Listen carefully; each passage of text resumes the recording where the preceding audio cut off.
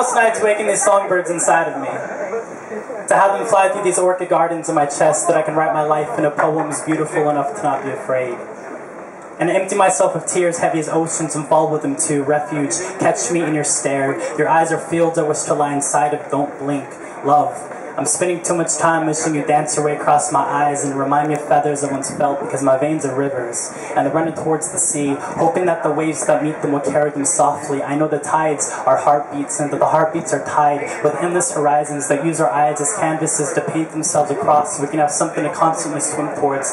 And I've been swimming from shore through far out ocean storms and knowing that I'm not going back, y'all. I don't believe in the sanctity that this world tries to hold us in. I've seen too many prayers lose their way before they even leave the mouth, but I believe that living means struggling, and struggling means thriving. If the hits you take don't break you, and even when they do, just remember that drought seasons never last forever, because y'all, each year the rain keeps coming back, and it's coming back, just hear me.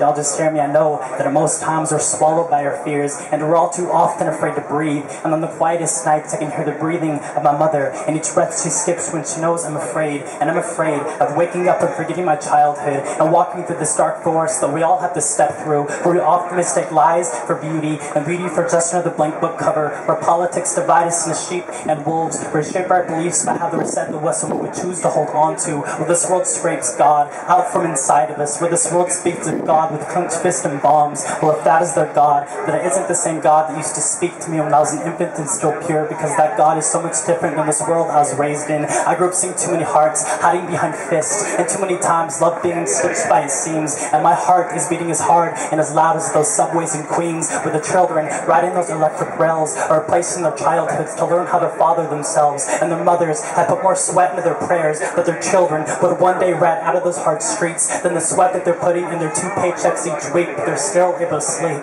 They're still able to close their eyes of not knowing what tomorrow's going to look like. They're still able to close their eyes under the same sky, holding those comets, burning as hard as the hearts of their children, watching their wonders ride with them, asking themselves, will I ever burn like they do, not realizing that they already do.